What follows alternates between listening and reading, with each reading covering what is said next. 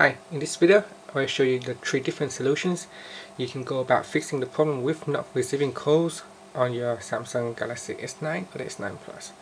Now, the first thing and the easiest thing is make sure that your phone's volume is not turned all the way down. Sometimes it turns all the way down and you may not hear an incoming call, so you think the incoming call is not going through. So make sure you turn up the volumes. So that is kind of like obvious, but sometimes you might overlook. Now another thing is to make sure that you go into the phone app and make sure that particular contact is not in the block list. So tap on the menu key here, tap on settings, then tap on block numbers. Make sure that you have not accidentally added that person to the block list.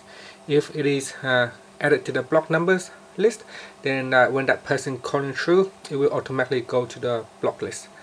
So if there is anything in here that you do not want to block, make sure you remove it.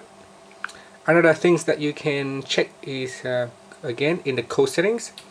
You want to go down and tap on more settings, and in here you want to tap on call forwarding, and make sure that you have not accidentally forward any calls to anybody, because if you accidentally forward calls, if you turn it on, if you enable call forwarding, then basically when someone calling you or anybody is calling through this, depending on how you set up your call forwarding, then all the calls basically will go straight to the other numbers and your phone will not ring.